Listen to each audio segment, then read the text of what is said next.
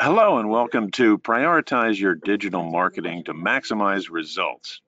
Today's webinar is sponsored and produced by EyeCarePro and hosted by Review of Optometric Business. We have several outstanding presenters today.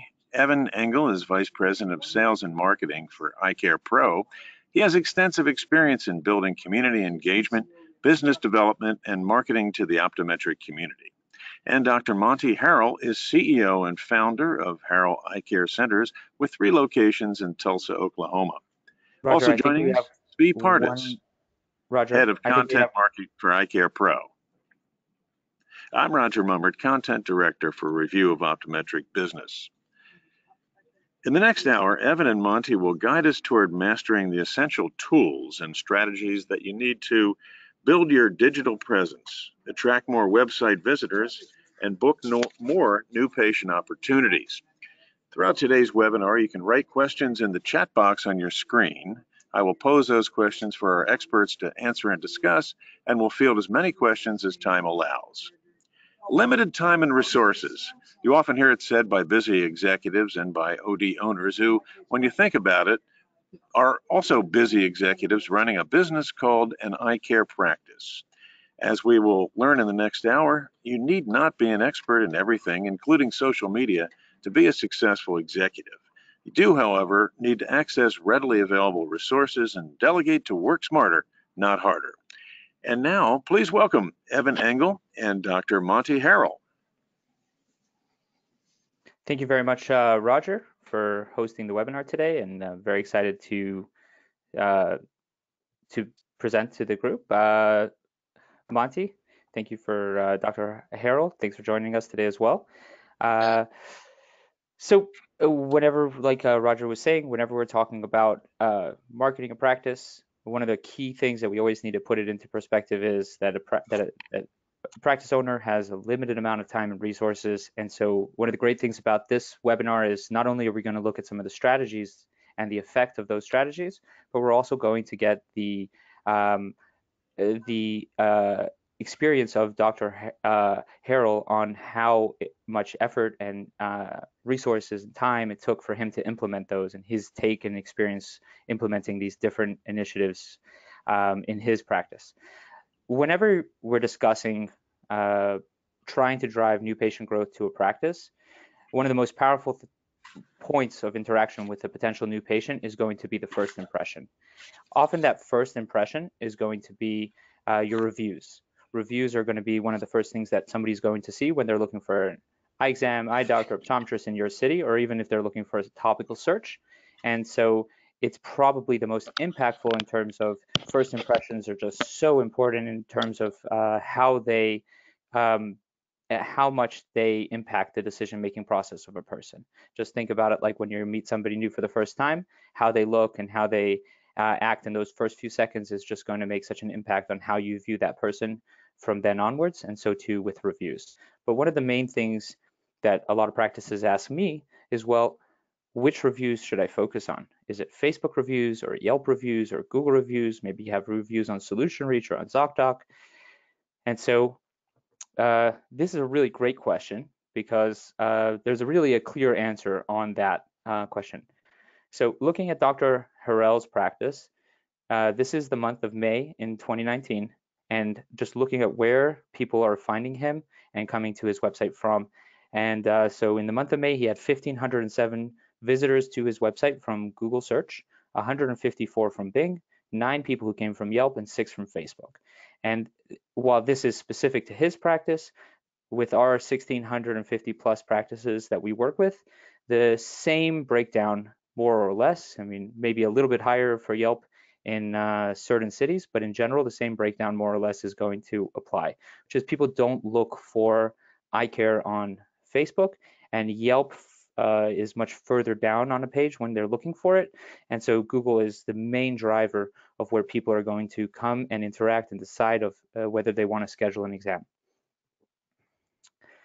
So now that we've basically established that Google is the first and only impression that really matters, we're just going to kind of highlight that a little more, which is that every time somebody's searching for anything from my doctor in my city to a specific topic, this is usually what the first thing they're going to see, either whether they're on their phone or on their computer. And that is a map with 3 local practices listed below that map. And the key here is that if your practice has more reviews and a better average, so 56 reviews and a 4.9 star average versus 8 and a 4-star average, or 29 and a 3.5 star average, since people really view eye care more as a commodity, having tens of people saying you're a great practice to go to is usually enough for them to make their decision. They're not sitting there opening up 20 different websites to decide who to go to. And so Google reviews, because A, they're the most seen, and B, it's just clearly shows that you're the right practice to go to, are the most impactful in having the patient just see this and make their decision from this area right here. But in addition to Google reviews just being super powerful at convincing a patient that you're the right practice to go to, which is obviously important, Google reviews are also important because they expand the reach of how often you're seen. So one of the things people always ask is, what is SEO, search engine optimization? How do I get Google to show me more often? I'm not showing up at the top. We have to pretend for a second that Google is a person. And Google's goal is to show people a business that is the best business for what they're looking for. If they're looking for an eye exam, they want to show them the best practice in the city that is relevant. But Google doesn't know your business. They don't know your competitor's business. So they have very limited information to work from. One of the most powerful ways to communicate to Google that you're the best business in your city is having tens of local people every single month leaving great reviews. And so in addition to your reviews being a really powerful way to convince somebody that you're the best practice, your reviews actually help you be seen much more often because they impact how often Google chooses to show you. So there's really 2 main benefits and 2 reasons why, if you're going to start with anything, Google reviews are probably the most impactful for you to start with. The whole webinar today, we're going to take a topic, we're going to look at the topic, understand the topic, then we're going to look at the results as it applies to Dr. Harrell's own website, and then we're going to hear Dr. Harrell talk about his experiences with that marketing initiative. This particular example is just really incredible. This is one of his locations, his downtown location, and the Google statistics for his Google listing in May of 2018.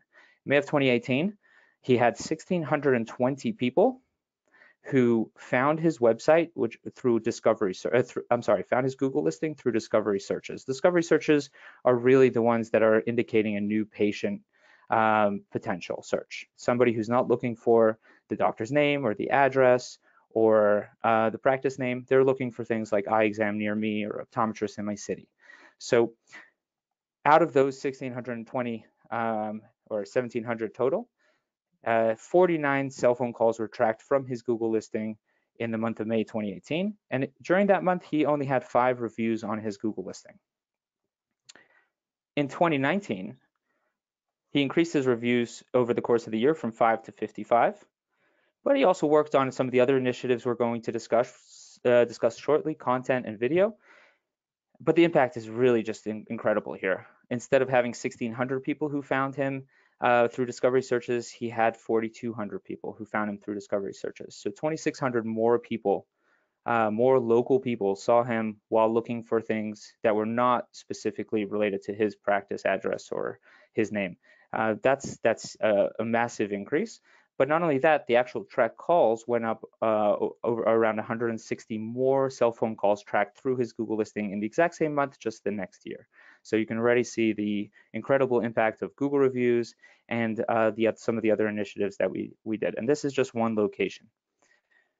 Dr. Harrell is going to talk now about his experience implementing Google reviews and getting the staff buy-in. Hello, everybody. Thanks for having me. So we were previously using there's a couple ways to try to get, or there's a lot of ways to get Google reviews, and personally, I'm not really into incentivizing patients or begging or pleading, but we all also want to kindly ask when we can. We have fans and things like that, but the prior service we were doing was automated, and we still use that service for a lot of other features. I love it, but as far as the Google reviews, it was not really user friendly on the patient side of things. It took some effort for them to do it, so we were not getting a good yield. And so we've been using the app provided through EyeCarePro, which actually is a really direct, and it's a little more hands-on for the staff, but over the year we've been able to build up our reviews.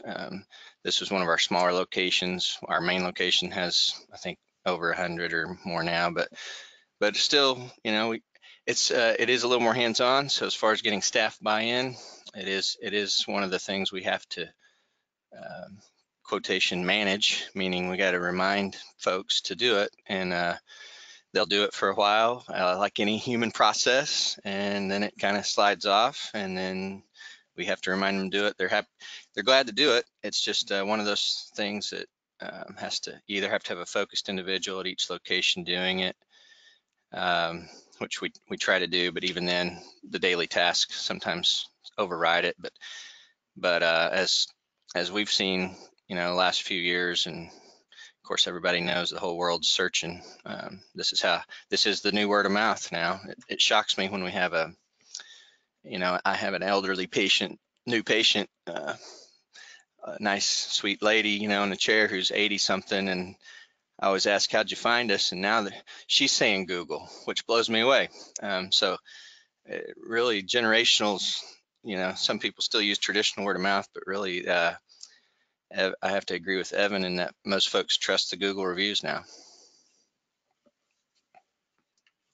Have you gotten any feedback from the staff on the impact of Google reviews? Let's see. You know, honestly, I don't know that they may. No, I don't. I haven't asked them to speak of, but outside of, you know, I'm sure on the phone conversations it occurs from time to time when people call us. I would say, you know, everybody kind of gets busy with the job at hand, taking care of patients, whatever particular department they're in during the day. So I don't know that they're sitting around thinking about it too much. Every now and then, though, if a specific staff person does get, you know, noticed in a review, our individual who monitors those always shares that kudos, so that's fun. So in an indirect sense, I guess, is my honest answer. Okay. Yep. All right. So moving on from reviews, we saw that Google reviews are going to be the first thing that a potential patient is going to likely interact with. It's also going to be an easy way to differentiate yourself. It helps you be seen more, and it's a really powerful way to showcase that choosing your practice is a good decision. There's the second topic that we're talking about is content on the website, and it's really synergistic with Google reviews, because every time you use a topic strategically to find a new angle to reach a potential patient, that content is now going to have your Google reviews be seen more often as well. And so having the great Google reviews means that the additional things we're going to talk about is going to have a better impact in terms of generating new patient appointments. But whenever we're talking about content,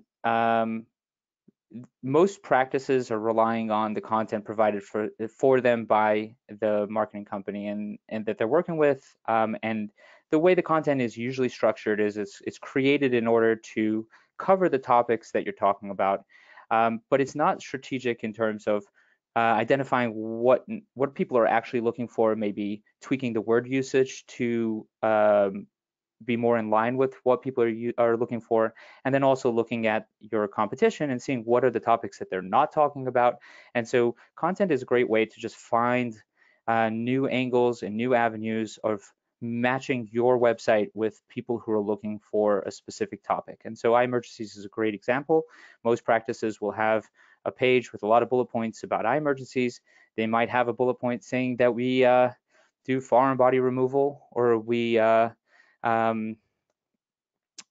corneal abrasions, but that's not really what people are looking for.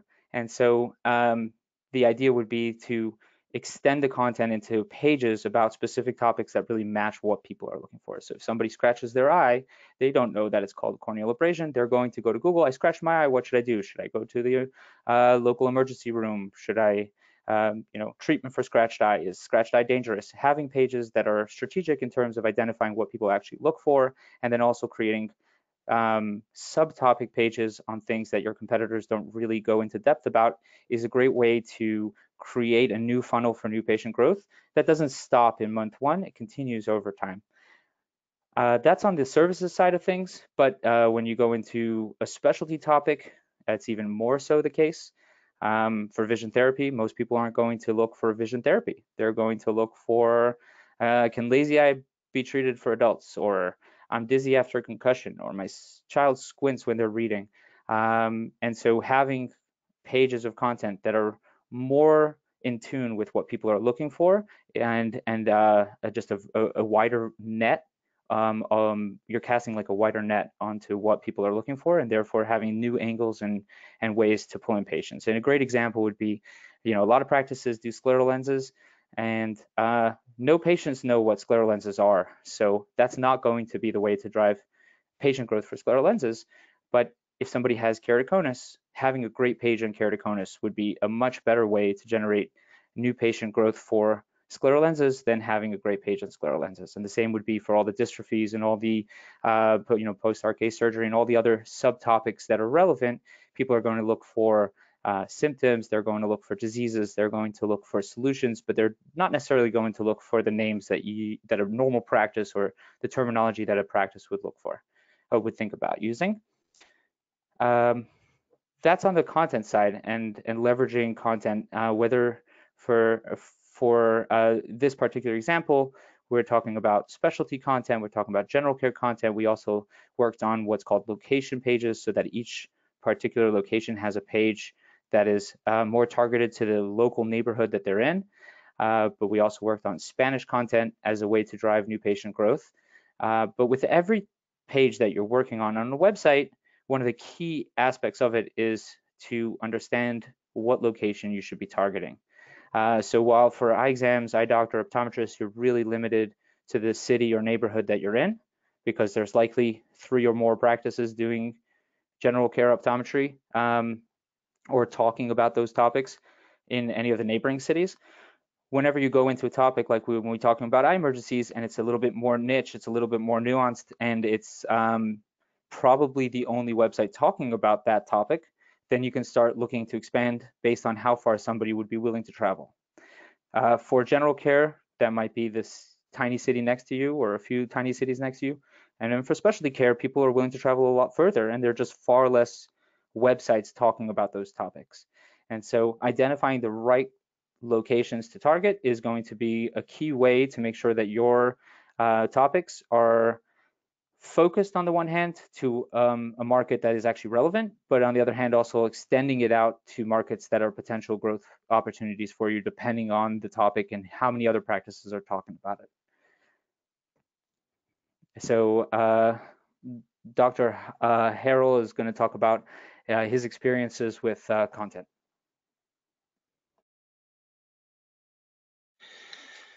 So yeah, Evan, you hit on a lot of the things that you guys have done for us in the last couple years as we've started working together, and we can't all be experts at everything, as I think everybody kind of knows, and then it's can be a little bit of an overwhelming time to run an optometry business these days if we don't have great teams, whether they're internal or external. And what I've found, I've had internal marketing folks, and I still have a person who does PR and interacts with a lot of our external marketing folks, but I think it's invaluable to have somebody focused on simply doing the online website and marketing strategies, building out the content.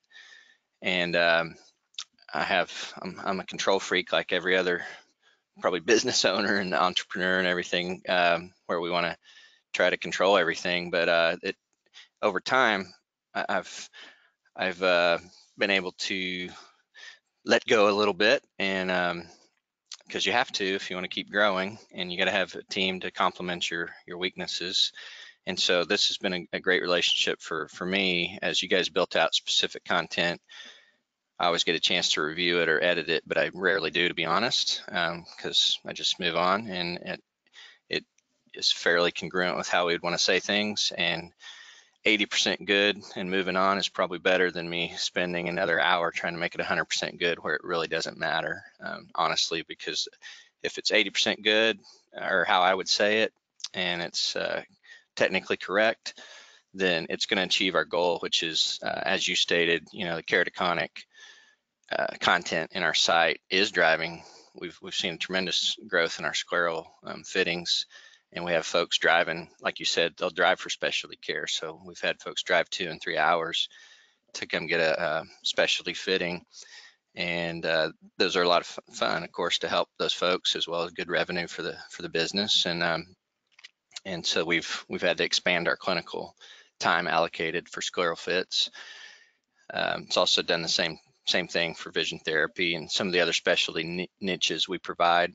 We have a pretty proactive dry eye clinic going now with in-office treatments and things like that. And again, that's a niche that folks will drive for, because they want it and they're loyal patients. And so, in addition to just our great primary eye care growth and awareness in our direct marketplace, it's been neat to see how the content is driving more of our specialties. That's great. I had a question, which was just to maybe go and explain, drop more about location targeting. So I'm just going to, hold on, just going to go back here for a second. So when we're talking about location targeting, the idea is that Google does not intuitively know necessarily what city that page is related to, or where, or basically you can help Google along in identifying where you want this page to show up in. And so it really comes down to including the cities that you want to list on that page, not only once, but a few times, making sure that they're showing up not only on the page, but also in what are called like headers or title tags within the page, which basically give Google a stronger indication what it's about. And so on every page, you want to identify what's the potential reach, how far somebody would be willing to travel, and perhaps most importantly, what the competition landscape looks like. So if you're competing against 10 other practices who have a comparable page, that's not going to be leverageable to expand out to another city, let's say. But if you're talking about Fuchs dystrophy as it relates to scleral lenses, virtually no one has a page on it or anything about it, and so therefore you can then go ahead and target a couple of cities around you that would be considered like much further away, basically reaching out to other cities and areas. That's really the main gist of location targeting. So it's not necessarily too hard to implement it on a website. The harder part is really strategizing and identifying where the opportunities lie with that content and how far somebody would be willing to travel and what the competition is in relation to that topic. Now we've discussed Google reviews, the impact there, how content is really synergistic in that it drives people to see your Google reviews more often because you're just touching on so many other topics that without that content you would not be touching on. The next step or evolution with the website is video. And the primary reason why video is the next step is because the most powerful way to engage a patient is the doctor-patient relationship. Really, that's the sale or whatever you're talking about. That's what people want to look at. That's why they choose to practice. The second most visited page on all of our websites is the doctor's bio page. People want to get an experience of who you are, your expertise. For general care, of course, but for specialty care, even more so. If I have keratoconus, I want to know that this doctor has experience helping me, that they have the technology, that they have the passion, authenticity. Normally, that's only reserved to when they come into your lane. But with video and the ability to really just shoot video easily and quickly at a practice, you can now extend that reach outside of just being in your lane and take it to many other areas.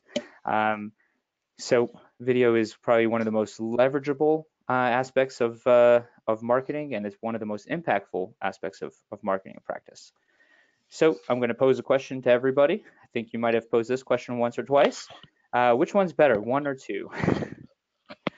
So 1 is a video of Dr. Monty talking about his experience helping patients with vision loss from traumatic brain injury, and his ability to help them with neurooptometric rehabilitation. And it's engaging. You get to experience the doctor, see his passion, he's talking about it. It's only a 1 minute and 22-second video, but it's definitely going to be far more engaging. This is another practice within the same city that has also content on the same topic. However, it's really just a bunch of bullet points and a little picture. And so what's better, 1 or 2? Would you prefer to engage with a video, or would you prefer to engage with a bunch of bullet points? And the stats really back it up that people don't want to engage, that people really want to engage in a video because it's just much more impactful. You get way more information from a video. And so that's really kind of just highlighting and showcasing what video, or what the goal of video is. The goal of video is not to have one amazing practice video that you put on your homepage. The goal of video is that on every interaction, any search that somebody's looking for, any page that they're coming to, you're right there at the top and talking about that topic, and having a genuine and authentic interaction with the patient that's just much more personal, much more impactful. But in terms of leveraging the limited resources and time of a practice to its max, video is also really, really great in that regard. A video that, let's say, takes 1 minute to shoot or 2 minutes to shoot on a cell phone can then be used on the Facebook page of the practice, on your Google listing, on your YouTube. YouTube is actually the second most used search engine in the world. It can be used on your website itself and transcribed into content to be used as a blog. And so 2 minutes, let's say, for a 1 minute video that the doctor or optician shot can now be used in multiple places in multiple ways and achieve really the maximum results. Whenever you talk about video, I think it's key to understand just why video is so impactful and important for taking your marketing online to the next step. So the first thing is engagement. People retain 10% of information that they read versus 95% of information that they see in a video. Not to mention that in a video, a lot of the information that they're getting is not able to be given over in text. You can't give over the passion, you can't give over the enthusiasm, you can't even give over the expertise. So video is just far more engaging. But because people are remembering it, that's a really key consideration, because a lot of the topics you're talking about is something that you want them to internalize. If you have a video about blue light protection, or a video about the importance of REDS2 vitamins for someone who has AMD, or you have a video about the importance of getting your kid checked out for developmental vision, no matter what that topic is, you want them to internalize it because it's actually something that is important for them to internalize. And so in terms of engagement, video is going to be far more engaging, far more memorable, far more impactful. But not only that, video is also increases the awareness of the topic you're talking about. So first of all, like we said before, video is going to be used on Facebook, on your YouTube channel, on your Google listing. So it just expands the amount of places where you can be seen and that topic can be covered. But also going back to Google, and Google's whole process is to identify a website that people would find to be the best resource on the topic, or the best business on that topic. Since Google knows that people want to interact with video far more than they want to interact with text, Google is 53 times more likely to show a website at the top of, or a landing page on the top of their search if it has a video versus if it does not.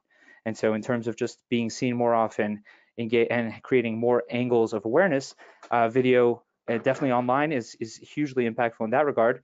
And then even offline, video can be very good tool to be used to increase awareness. So if you have video talking about the dangers of medium and high myopia, You can send that as a follow-up to parents who scheduled their kids for an eye exam and found out kids are myopic. Or if you have a video about the importance of blue light and UV protection, that can be something that can be shown in the office or before somebody comes in. And so videos can increase awareness not only online, but even can be leveraged in the office or as follow-up or as education before the patient even gets into the lane. And then ultimately, everything that we've discussed today, whether it's the Google reviews, whether it's the written content on general care, whether it's the written content on specialty care, the location targeting, and now video, the goal of everything here is to get that patient to schedule an appointment. And so as Evan. Yes. This is Zvi here. I work with Evan closely, and I just got a great question by email from someone, and the question is about HIPAA laws and video content. So I'll just quickly speak to that. If a patient is ever involved in a video, a picture, you're ever using them, to recount their experiences for any kind of purpose, you absolutely need to be very careful with HIPAA compliance. And in this case, you would get them to sign a release to use their image or video to that end. And that's something we regularly share with our clients. So that's a great question. And as Evan will continue in a second, for those using the app to log in, I'm not sure about on the desk, I'm not sure about the browser app, but if you downloaded the app, you can all ask questions via the chat. And we'll try to answer those either as they come up or at the end, and we'll certainly open it up to more questions at the end. And back to you, Evan. Thank you, Zvi.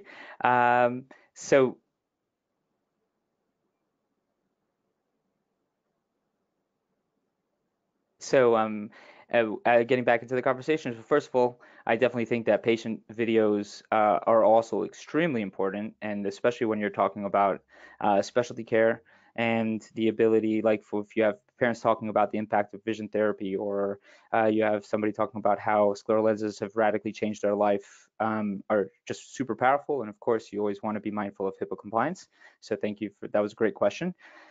So just getting back here, so videos are super engaging. They're going to make sure that that whoever's looking at the video is going to just get far more information and also remember it. It's going to expand your awareness to many different platforms, as well as just be usable online and offline, and cause Google to favor your page because of the video on it.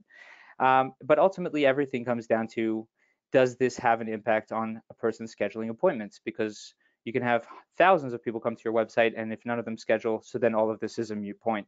And so the statistics overall, not optometry focused, but the statistics overall is that a page with video will have 80% more conversions, meaning more actions to schedule an appointment or make a phone call, which is pretty significant if if that's our goal. And it really, I think it's intuitive. It's that if everybody's going to look at the doctor, and if everyone agrees that a video is far more authentic and impactful to the patient, so then it follows that they're going to be more likely to go ahead and schedule once they see a video on the page and they interact with you.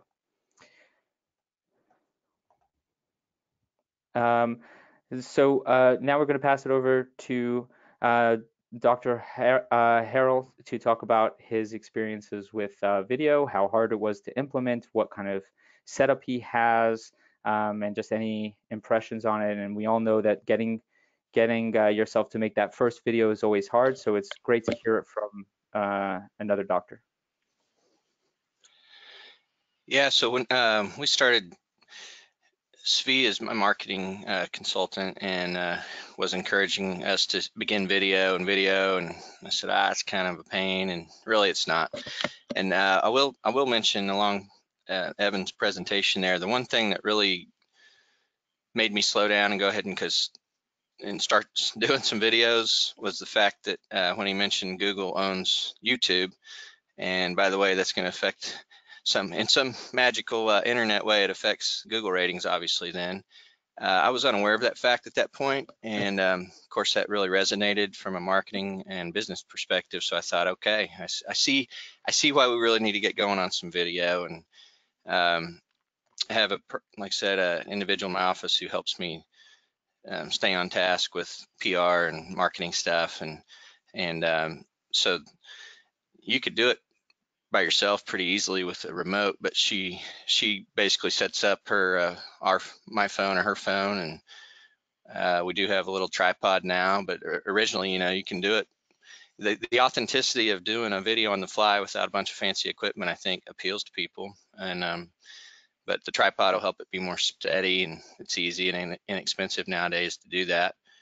And it might take you a few cuts to get a suitable 1 to 3 minute video ready. But again, I think with the mentality of, okay, I said it like I would say it in the exam chair, and that's me, and that's as good as it's going to get, and let's move on.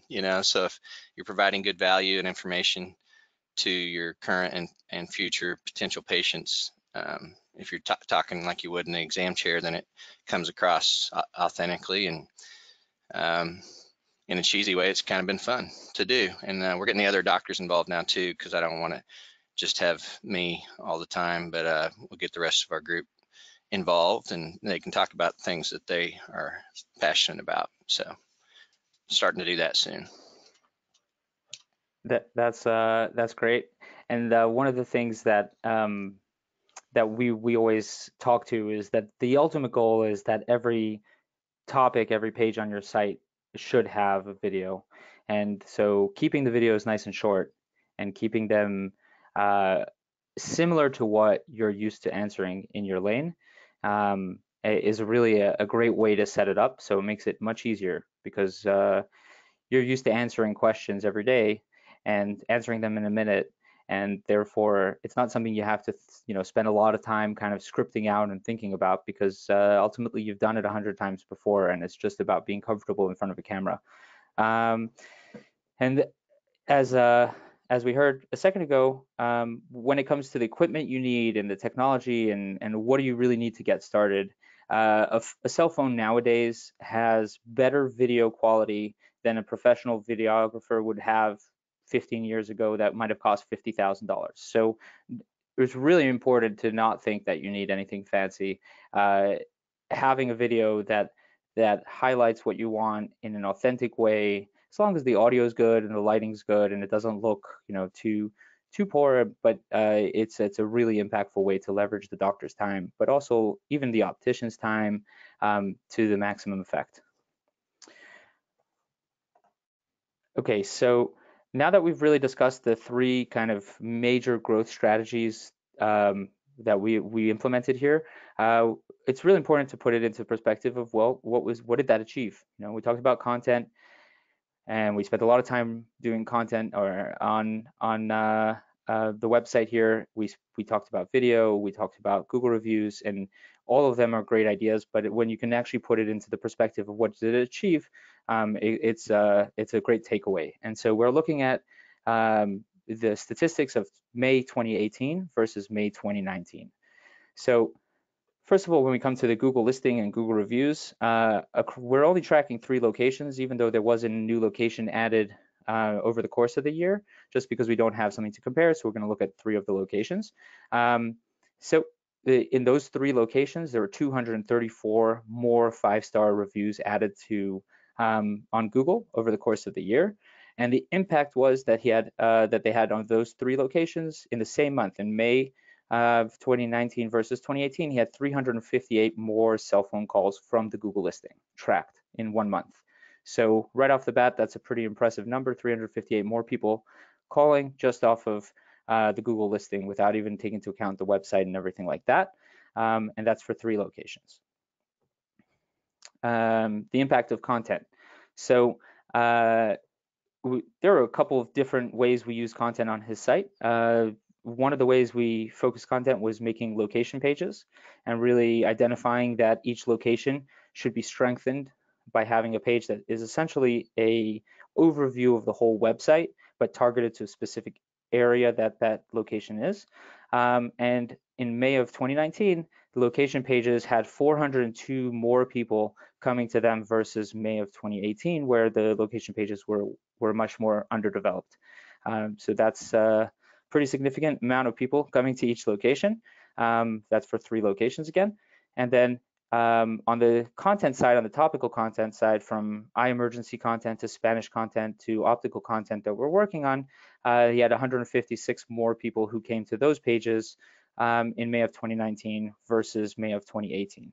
And so that's a pretty verifiable and important impact, because this is only within 1 month. So once you expand that out over a course of a year, you're talking about thousands and thousands more people being reached and thousands more phone calls being made to the practices. Ultimately, appointments is extremely important when we're looking at the effect of anything that we're doing. And in May of 2019, there were 402 more clicks to schedule an appointment versus May of 2018. That's for 3 locations again. 402 more clicks is a ton, and it's really a testament to the combined work of Dr. Harrell and Svi in terms of strategizing different ways to really have an impact on growth. So that was 402 more new patient clicks to the new patients scheduled, and 156 is I have 0 idea why there's 156 there, so we'll just leave that. But it was meant to be +9. There were in the month of May 2019, there were 9 more specialty appointments that were verified and tracked through the website versus 2018. And so while some of them might not have come through the website, that's still a pretty impactful amount of new patient growth that happened on the website, on the Google listing, based on these 3 initiatives that we discussed. Doctor, if you want to just chime in and say, have you felt any impact of the initiatives? Have you any thoughts on just how it's impacted the practice? Sure. Yeah, I think, you know, we all know we need to be doing marketing online, and everybody knows that's the way it's going now. I felt like I was focused on it for the last 5 to 7 years, and in some ways we were doing okay. But it's one of those little things that changes sometimes, and that really makes a big impact. So yeah, we've definitely felt it. We've grown, of course, this year, as you can see the numbers, and that's reflected in our exams and revenue as well. And the niche businesses I mentioned a while ago, where we're doing vision therapy and sclerals, and our dry eye center really has been impacted with online aspects, in addition to the primary care. And then you commented on the Spanish, and I failed to do that a while ago, but the downtown location does primarily serve the Hispanic community there in our area, and so the Spanish content really has reached a lot more folks there, where we're seeing good growth there on the numbers, and yeah, it's helped our growth there with all the custom content. And so I guess all that to say,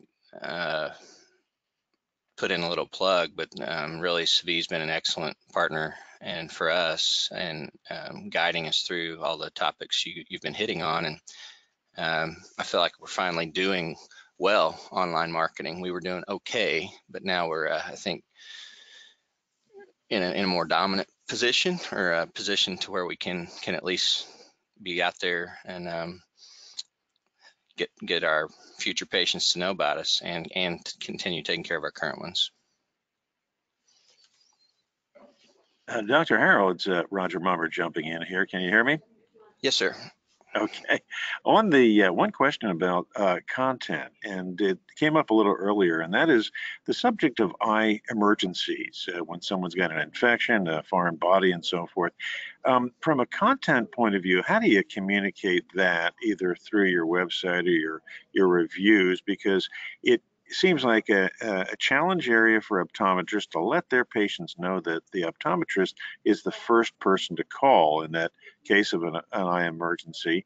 And secondly, there's an opportunity for a very grateful patient to provide a testimonial in that sense.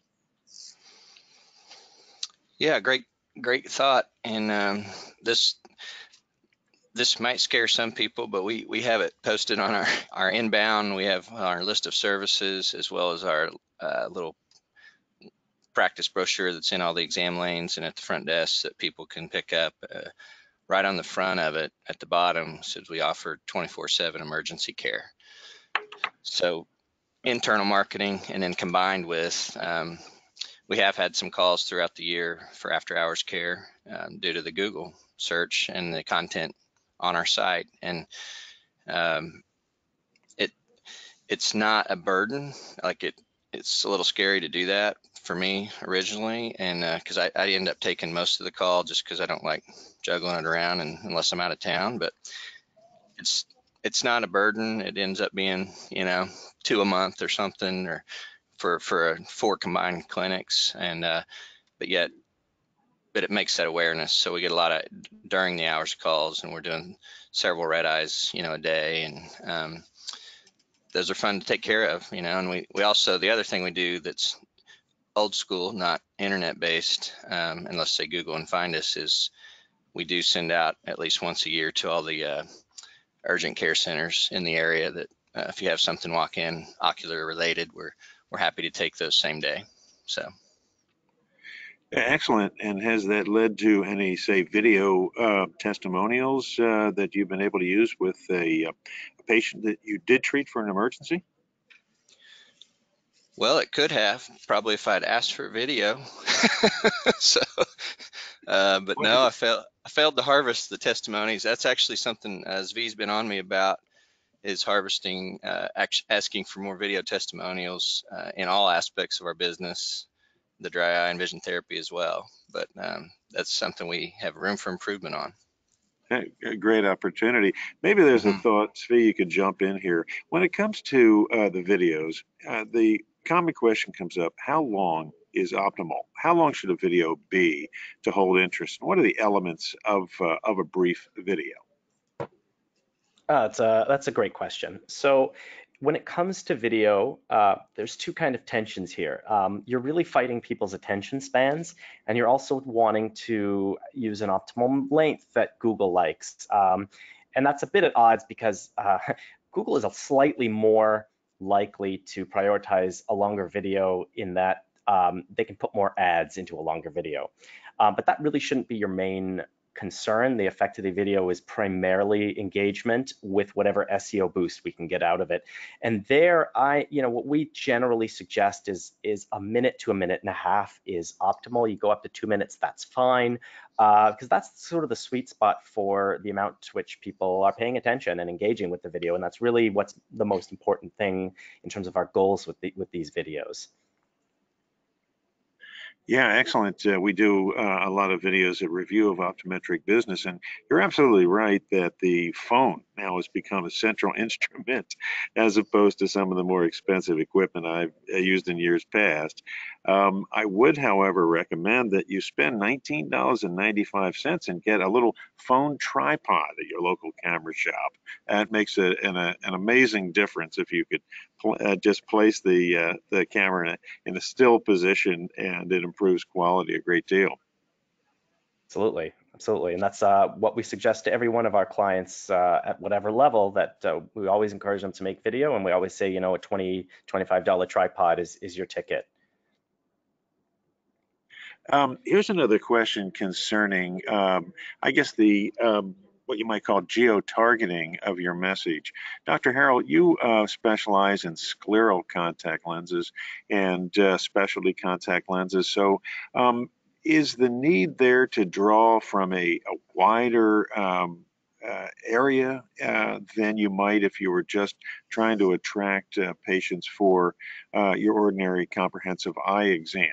And how does that geographic area differ in terms of a rural versus urban area? Or Dr. Harrell, you're in the West or in the Prairie States, and people might drive, you say, 3 hours to come to you versus somebody who lives in an urban area. So the question, I guess, for Zvi and others is how wide should you throw your net in terms of trying to attract patients for specialty services? Evan, you want to take this one, or should I jump in? No, I can. So I think that so one of the great things about specialty care is that it it's really about the competition and how many people are talking about that subject. And when you're talking about general care, every practice is now your competitor, and you're just limited in terms of how far you can reach. When you're talking about specialty care, there's virtually no competition, and so you're really just limited by how far somebody would be willing to travel. And so, like I gave the example of Fuchs dystrophy or all the other subtopics of that would, conditions and dystrophies and post-surgery complications and those kinds of things. As long as you're the only one talking about it, you're not really limited online geographically, but you are limited by how far someone would be willing to travel. But also, so that's one consideration. Whether you're rural, whether you're urban, is just about what's the competition landscape like. If you have 3 other practices or 4 other practices talking about it, so then you're going to be limited to places where there aren't people talking about it, there aren't practices talking about it online. But more importantly is that if somebody has keratoconus or they really need scleral lenses, they're really looking for somebody who can help them. And so it's not only about just having a page there, but it's about communicating it through video and through patient testimonials that this is an area of expertise. And if I have, difficulty driving because of my keratoconus and I'm really being impacted in my life negatively by comfort and vision issues, and I come to a website where I just get the impression that this doctor really has the experience and has helped many, many patients just like me. So that is a very big pull to say I'm willing to drive and travel. And I've had practices that get patients from all over the world just because they have a great video on a topic that nobody else talks about. So I think those are the main 2 considerations. One is just looking at who's talking about it and what the potential traveling distance is, and then also looking at if the more you position yourself as the expert on the topic, the more likely somebody will be willing to travel. Evan, oh, sorry, Roger, go ahead. Yeah, you also talked about the how of talking about it, and that is to use lay terms that the patient might be searching for.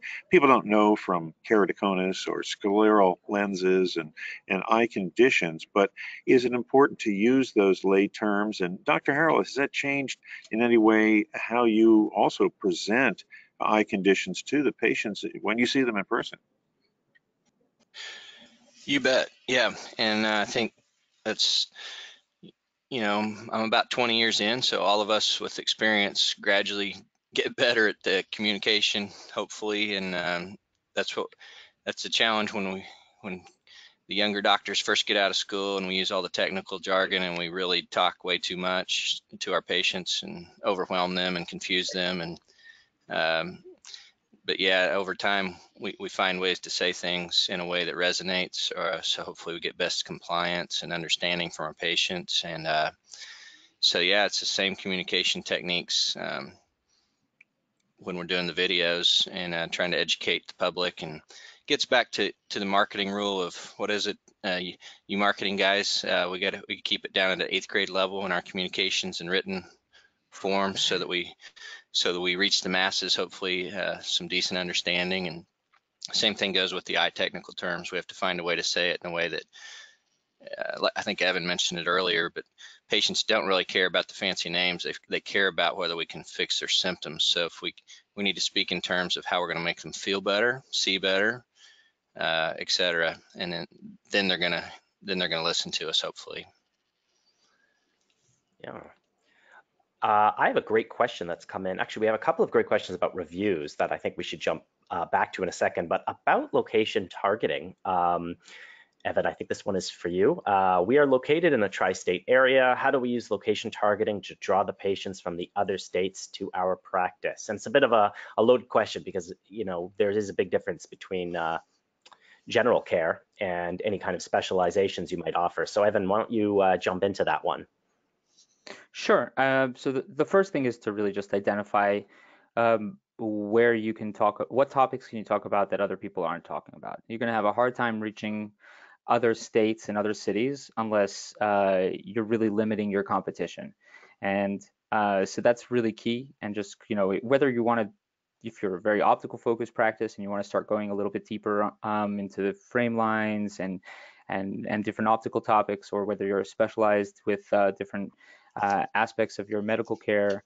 The idea is to identify things that your competition is really largely just left off their website or off their online presence. So the great example with scleral lenses would be, broad cone dystrophy and Sjögren's and Fuchs dystrophy and MAP dot dystrophy and post-RK surgery complications and all of those topics that virtually no optometrists even talk about, let alone have fully developed pages, and use those. Each of those is an avenue to start expanding out to harder to reach or additional locations.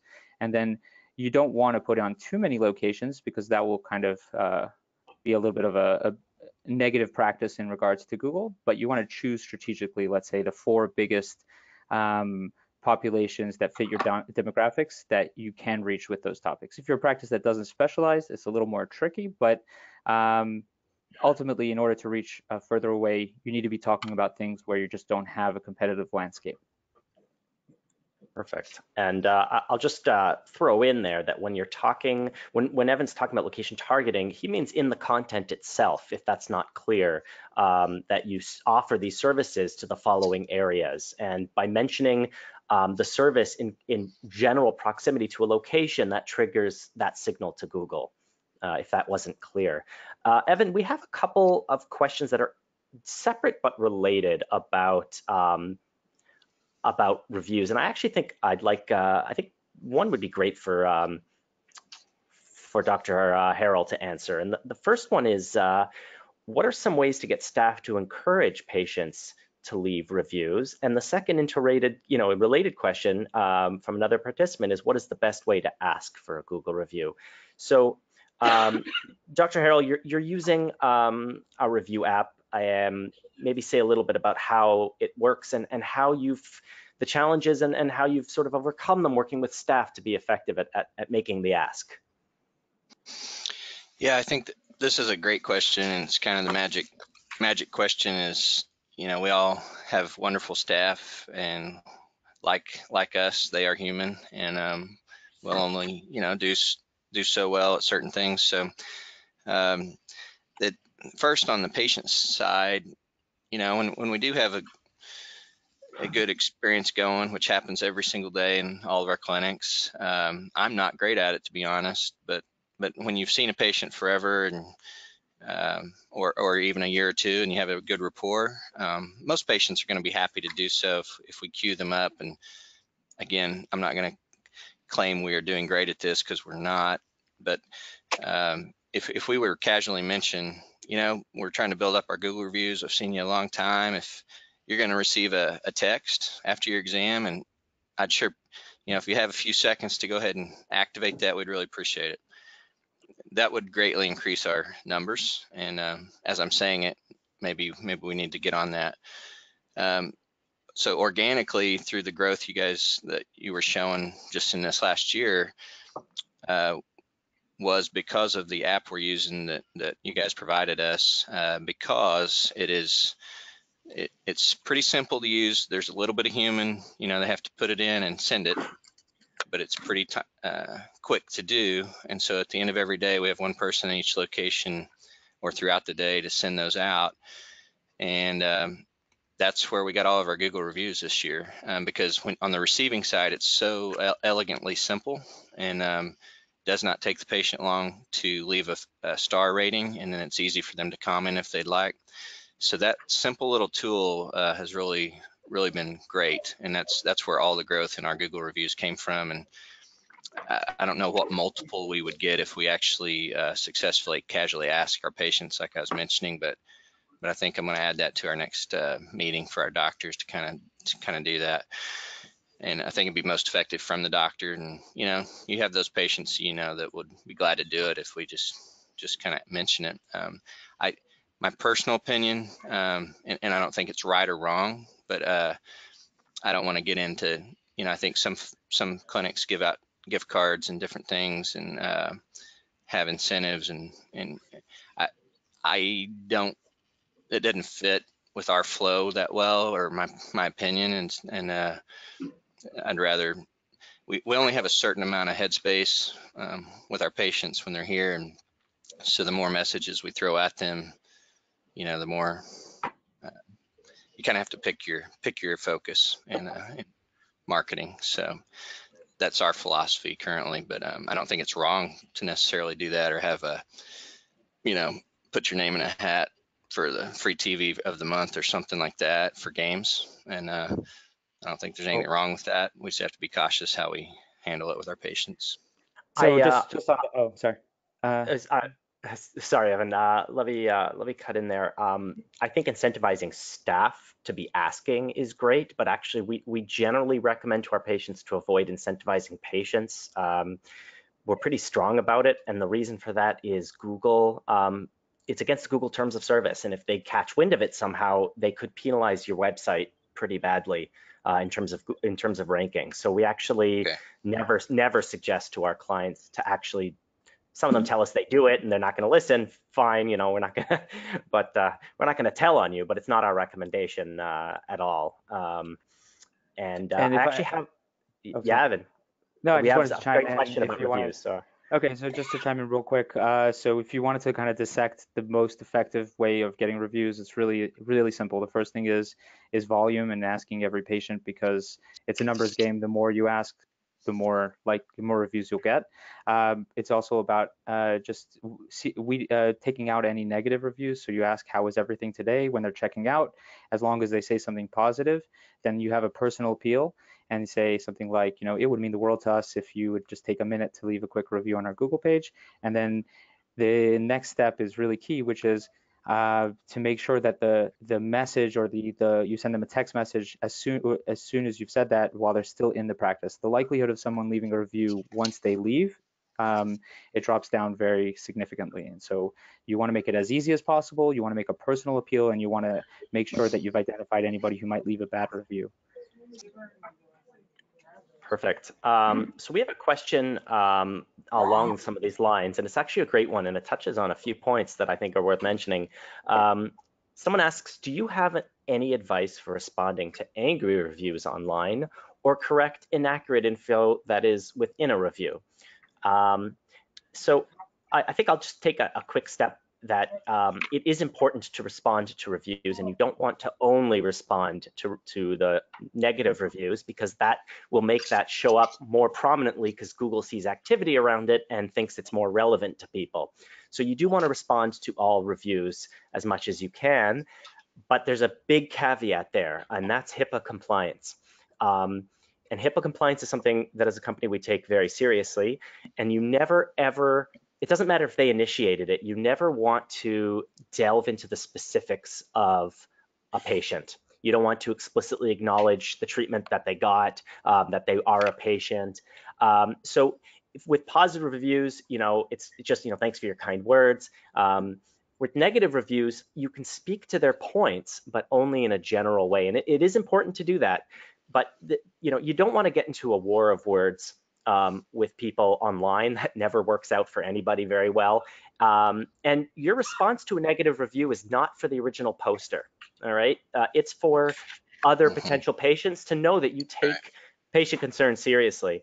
So you want to speak to the general points. If they complained about the quality of your eyewear, for example, or insurance, which is the most common one in my experience, say, as a practice, we stand by the quality of what we manufacture. Please, reach out to us directly so we can resolve this to your satisfaction. If it's an insurance issue, insurance is a complex issue. We're happy to try to work with you to resolve this. Please reach out to us directly. That's what you really want to do. We do have, I'll share a link at the end here, but we do have actually a bunch of ebooks that are helpful for a lot of these topics. And one of them is on how to respond to Google reviews effectively and in a way that it's HIPAA compliant. So I'll share that link, and anyone who wants to peruse that material, it's obviously a free download. I might chime in one moment there too. Sure. Basically going to say the same thing in a different way, Evan, but I agree, and the thing that, depending on where our psyche's at as a practice owner, these things can make you lose sleep until you hopefully wrap your head around the fact that we can't hit it 100%, and we know that some people sometimes we drop the ball bigger than Dallas, right? But I can say that because I'm in Oklahoma as a Texas poke. But the other fact is some people are unreasonable and they're never going to be pleased. So to Evan's point, that we want to respond to everything, and I have somebody queue me up if that happens and personally respond, Dr. Monty Harrell at the end, because I want most people that are looking through the reviews, they just want to know that you're working on issues when they pop up, and then that's hopefully in a body of many other 5-star reviews or 4 and 5-star reviews, and reasonable people we want to come into our clinics are going to look at that and see it with reason. So don't lose sleep on it. Yeah. The statistics also show that people will ignore a negative review if there are 10 positive reviews for every 1 negative, because they kind of know that. They know there are always going to be somebody who is a little bit unreasonable. So the best way to combat a negative review is always going to be just to get more positive reviews. Drown it in sunshine, as I always say. That's good. Roger, do you have any closing remarks? We're certainly open to questions now.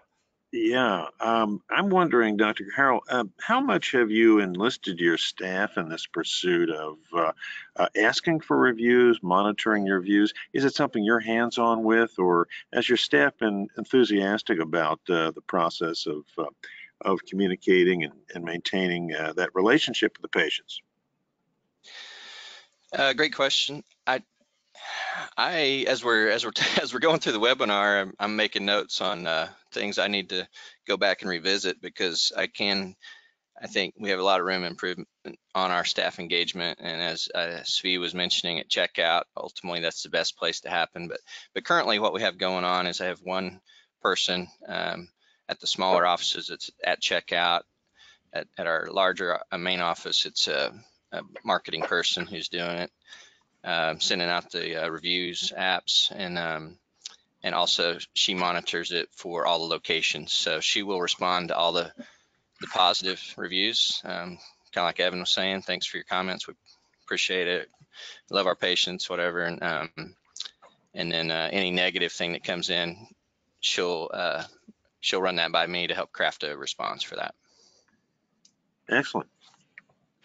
Evan, I have a question that just came in. There's a lot to talk about there. What's the name of our review app? So we have a marketing app that manages all kinds of aspects of your website, of your marketing, from automating your social media to seeing how you're showing up on different searches, to updating staff or designer frames or something like that. That's called EyeCarePro. And then in EyeCarePro, there's EyeCareScheduler and EyeCareMarketing, EyeCareWebsite, and EyeCareReviews. So that's the name. It's not an app that's on the App Store. It's a web-based app that we use for all of our practices that are on a marketing package to help them manage all aspects of their online marketing in conjunction with working with one person like Tzvi or another marketing manager who will be meeting with the practice on a monthly basis and working with them one-on-one on implementing different strategies and giving them guidance. So if anybody would like more information, I'm happy to follow up with them, or and go through and show them how we do it. But yeah. Great. Any more questions that have come in, Evan or Svi? Some people are wondering if they came in late, and they're just wondering if there will be a replay. Yeah, shortly, within a couple of days, I'll send an email out to everyone, whether they could make it or not. If they're interested in a recap, they can certainly watch the video online. We'll set up a landing page for that. Great. Why, if that's it for the questions right now, we want to thank our presenters, Evan Engel of EyeCarePro and Dr. Monty Harrell of Harrell Eye Care in Tulsa, Oklahoma. As Evan, you just mentioned, why today's webinar will be archived, and listeners will, or any registrants will receive an email in coming days with a link to the archive, which will be on the EyeCarePro.net website.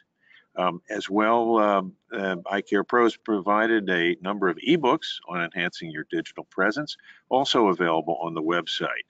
A short survey will follow at the close of our program, and we appreciate your participation so we can continue to serve your informational needs and other upcoming webinars from EyeCarePro. And finally, we thank you for listening and posing such excellent questions on how to prioritize your digital marketing to maximize results. Thank you and good day.